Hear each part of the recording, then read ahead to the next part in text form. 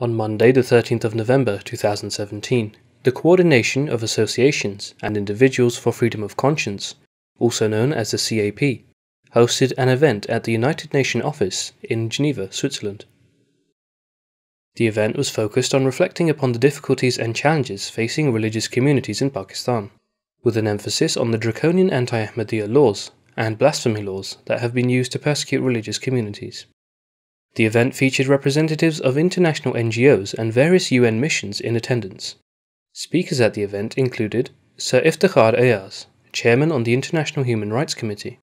What can we say about a country which has enacted ordinances like the Ordinance 20, where specifically under the laws of the country, under the penal code of the country, Ahmadis are mentioned very, very clearly that if they claim to be Muslims, they will be hanged.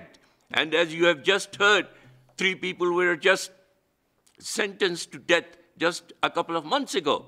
Dr. Aaron Rhodes, President of the Forum for Religious Freedom Europe. We are not representing any government or political party or partisan movement. And our job is to try to find out what's the truth about human rights compliance around the world, about human rights violations. We're not against anybody.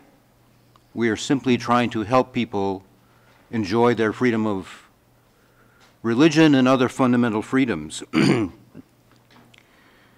I'm listening to the event, the discussion during the UPR of Pakistan this morning, and I have to say, they made the delegation from Pakistan, they made it sound like Pakistan is a utopia.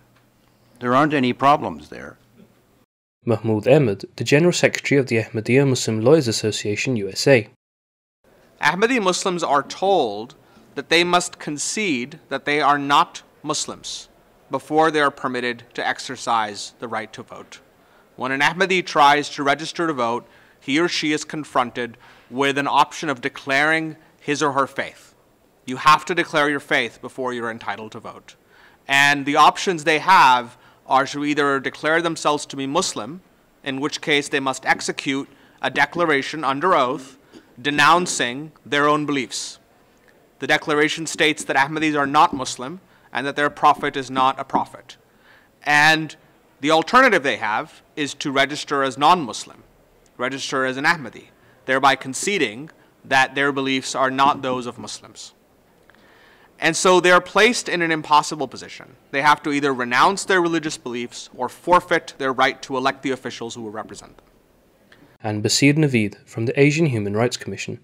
A special message was also played from Dr. Ahmad Shahid, UN Special Rapporteur for Freedom of Religion, and messages of support were also received from Jim Shannon MP, Chair of the UK All-Party Parliamentary Group for International Freedom of Religion or Belief, and Siobhan McDonough, MP, Chair for the All-Party Parliamentary Group for the Ahmadiyya Muslim Community UK.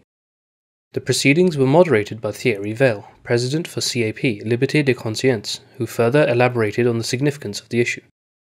International panel of experts will discuss these issues and highlight what steps can be taken by Pakistan civil society and international actors to ensure Pakistan effectively implements the UPR recommendations and its wider human rights obligation.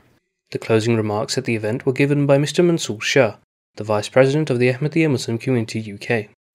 That there are 2 or 3 deliverables, which Pakistan can deliver. We are not asking for very much. We are saying, treat Ahmadis like ordinary citizens. Give them the rights which are due to any citizen anywhere in the world.